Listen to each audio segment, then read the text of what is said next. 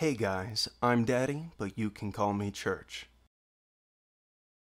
Welcome back to the Church on Monday podcast, the podcast where I talk at you about shit I like. I want to start off this week's episode with a new segment that's kind of thematically tied to this week's topic, at least superficially, and that new segment is called Pillars of the Earth Update Corner. It's a Pillars of the Earth update. It's the corner where we update you on my progress on Pillars of the Earth. I haven't gotten much farther.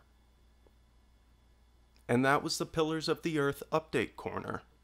Alright, so this week I actually watched Neon Genesis Evangelion. Well, maybe not technically. A lot of purists are going to probably bitch me out in the comments because I have not seen the full series and then the movie, The End of Evangelion. I'm actually just watching the remake movies, and I watched all three of them this week. And the lore and symbolism in this story is fucking dense. I was not expecting it, you know?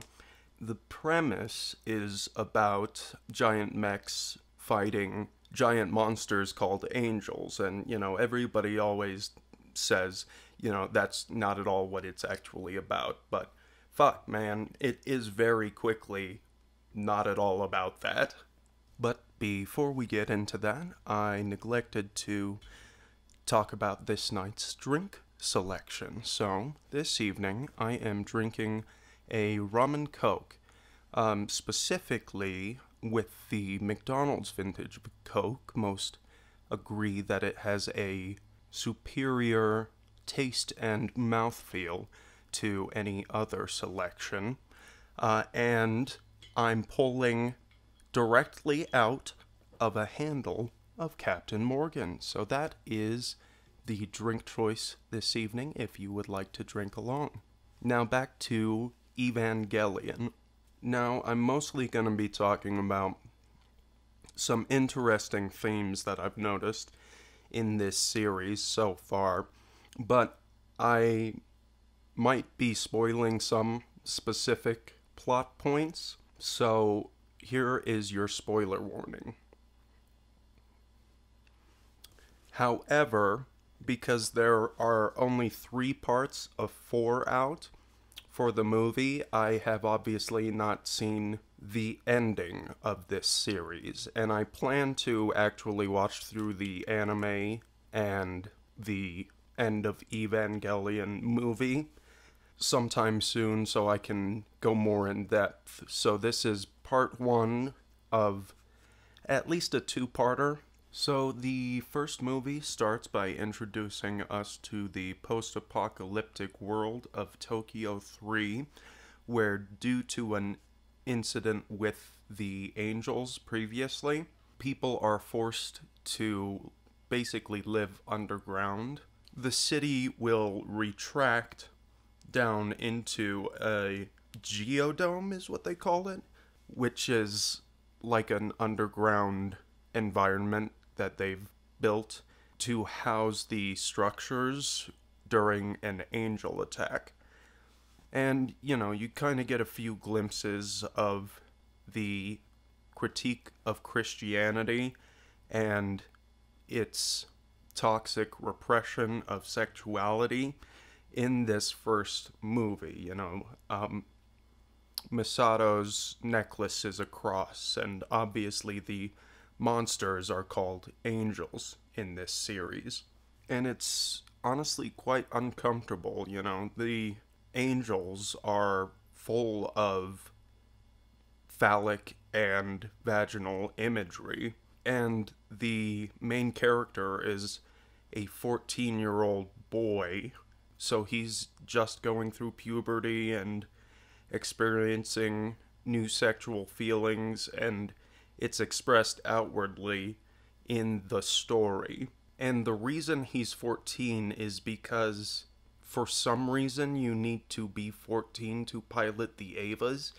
Again, I have a very incomplete view of this story because I don't have all the answers to what's literally going on, so speculating on the figurative messages might not be entirely accurate. So if anyone has non-spoiler information to give me to clarify my understanding of the themes and the symbolism, go ahead and comment that down below. I would love to have a discussion about this and have a greater insight, because I do find it fascinating so far, and I am very excited to consume the entire product and have an idea of what the fuck is happening here. Because luckily, Shinji, our main character, is also very confused by everything. He's a kid. He doesn't know what the hell Nerve is trying to do. He knows that there are giant monsters called angels, and there are giant robots called Avas, and that's how Nerve protects humanity at this point. But he doesn't understand that there's this massive religious conspiracy, some ritual that he's been thrust into by his father, who runs this secret defense organization.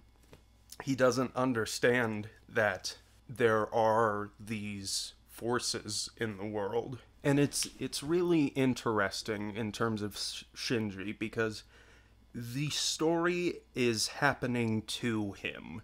He has very little agency in what's going on. And when he actually takes agency and he makes a massive decision on his own, and he decides he's not going to be part of this shit anymore, it's catastrophic. And it, in fact, just plays further into the forces that have been propelling him forward to a predestined, pre-planned conclusion. And it's very strange for a passive protagonist to be so interesting, because it seems to be about Christianity's effect on children and how they are the ones who are being manipulated and repressed and encouraged to never grow up and actually engage with humanity on a common level.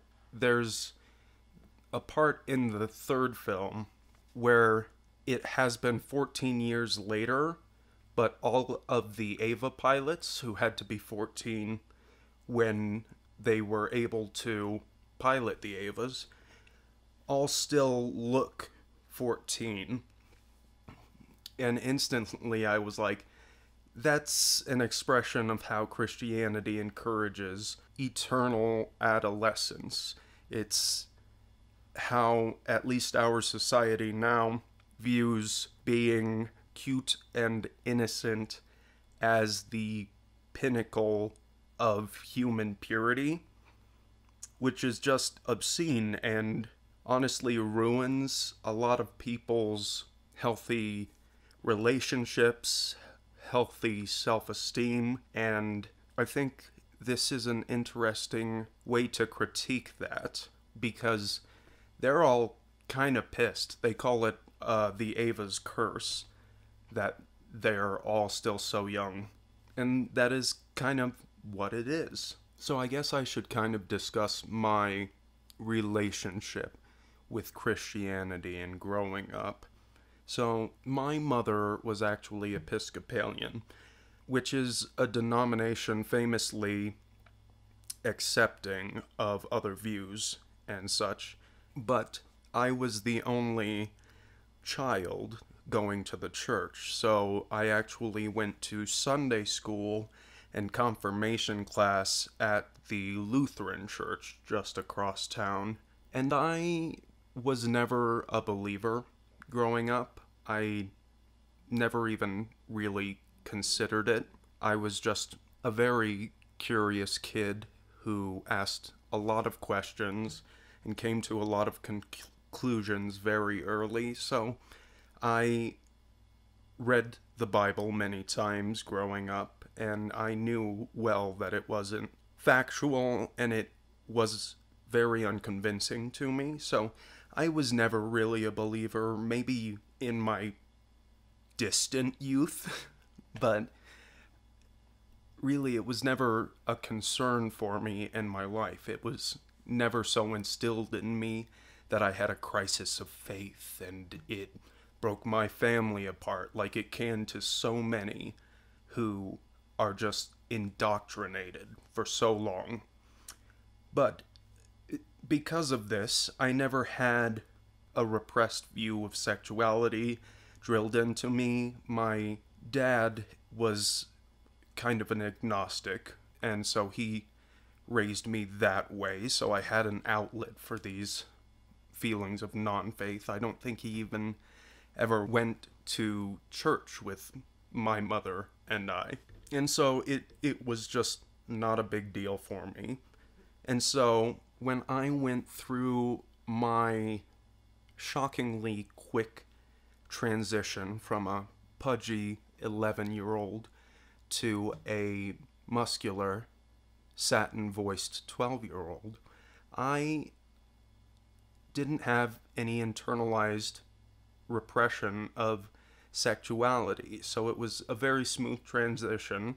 You know, I experimented and moved on, and it was no significant deal in my life. But when I got to high school, I was a sophomore. At 15, I started dating this 18-year-old girl who was raised as a Catholic. And we dated for, 2 years, and it was, a high school relationship. But she was in college for most of it, but she was repressed and, kind of childlike in a lot of ways that I had to really push her to help her get over. And, she was afraid for me because she loved me and she didn't want to see me burning in hell. We had all of the conversations, and she actively suffered from being raised with these ideas. She had severe OCD. She had depressive episodes about sins and about my eternal soul, and it was just torturous to her. She was like Shinji. She had no agency in the forces working in her life. And so it's unsettling for me to see these so accurately conveyed symbolically in this series. It's fascinating that they're able to do that with this honestly absurd story. It's fucking crazy.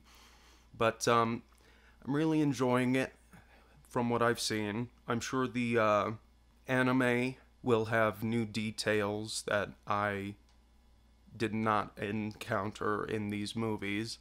And obviously it has the full story. So I think I'm gonna watch through that and talk about it.